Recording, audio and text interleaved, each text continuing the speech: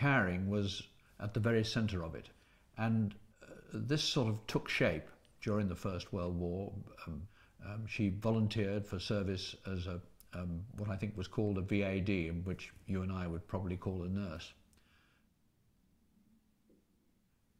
In the early years of the First World War, she met Archie Christie, fell in love with him, and married him. And he was a soldier and later an airman, a very brave man who fought in the First World War. And that was the basis of the next part of Nimar's life.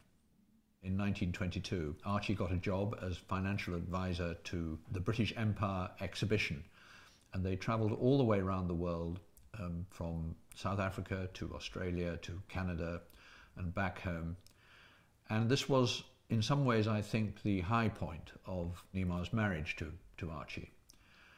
When they got home, slowly but surely, Nimar began to write books and obviously became quite preoccupied with them. This was roughly the time when she wrote The Murder of Roger Ackroyd.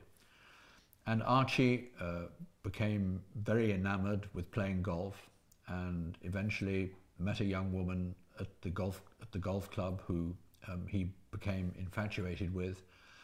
And this was all to end with Archie saying that he didn't love Nimar any longer and he wanted to go off and get married to Nancy.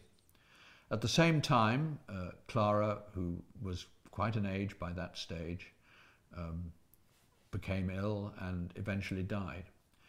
And it was, I think, the confluence of these two situations that made Nimar eventually ill, to such an extent that she eventually, in inverted commas, disappeared, went off to Harrogate in North Yorkshire, and forgot about herself as an individual.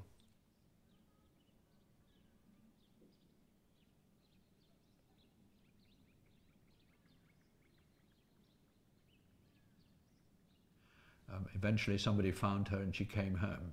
I think it was a mixture of loss of memory and intolerable sadness and almost despair, when all the things in which her family life had been based right up until then, her mother and her husband, all fell to pieces.